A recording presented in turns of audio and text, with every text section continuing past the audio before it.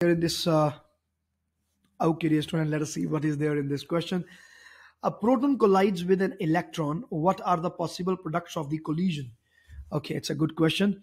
So we are going to write the reaction here. First of all, this is proton, and the charge number is +1, the mass number is 1, and for the electron, mass number is 0, the charge is -1. So it will give rise to something like a particle X, where the mass number will be 1 and the charge will be 0. And what is that kind of particle? It is a neutron.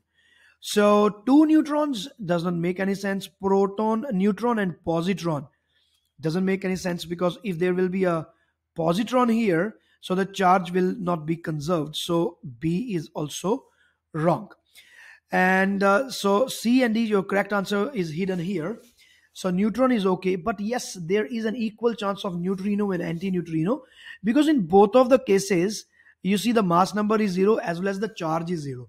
So we cannot understand it from this point of view, like what is the mass number and what is the charge number, because even in antineutrino as well as in neutrino, the answer, those two things are 0.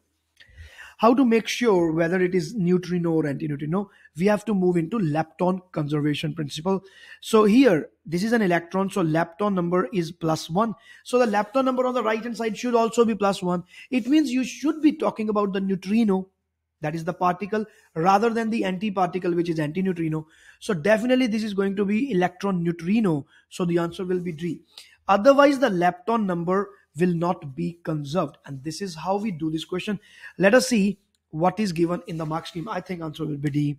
And yes, clearly the answer is D. This is how we do this question. This is the explanation. Okay, dear students, thanks for watching the video. This is Professor Varun. Please subscribe to the YouTube channel. Also, please join the YouTube channel if you want to access the paper 2 questions. All the best. Bye.